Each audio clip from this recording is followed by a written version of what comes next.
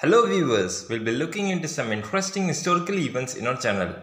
In the year 1519, Spanish conquistador Hernan Cortes sunk his own naval fleet to keep his men from deserting during his campaign to conquer the Aztec Empire. It was one of the biggest gambles in military history.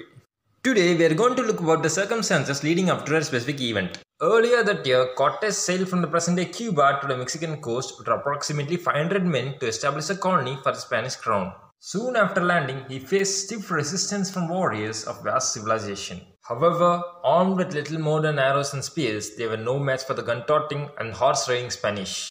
Cortes conquered several cities along the coast before venturing inland, seizing gold, silver, and other treasure along the way.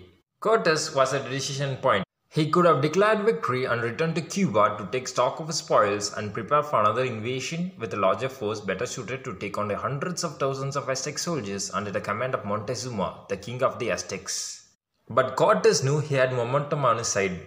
Nevertheless, many of his men thought the campaign to take an entire empire with such a small force was an act of madness. They had joined the expedition for adventure and spoils and didn't intend to lose their lives. In the meantime, Cortes learned of a conspiracy among his men to seize a ship and return to Cuba. As long as the ships were anchored off the coast, the possibility of escape lingered on the minds of the conspirators. Cortes made his decision. He then stripped the ships of their sails, riggings and ironworks and anything else that can be used on the land. Finally, the hulls were scuttled. Most ships were inspected in the same manner and deemed unfit for sea voyage. They were destroyed, leaving only one ship.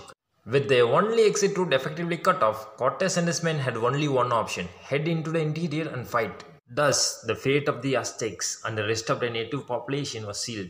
Why would a military commander destroy his own fleet?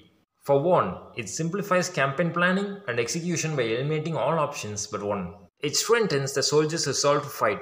Once they know all possibilities for retreat are eliminated, they must fight for their lives. This tends to increase the ferocity in battle and for the mission in general. Do support us. Please like and share this video and subscribe.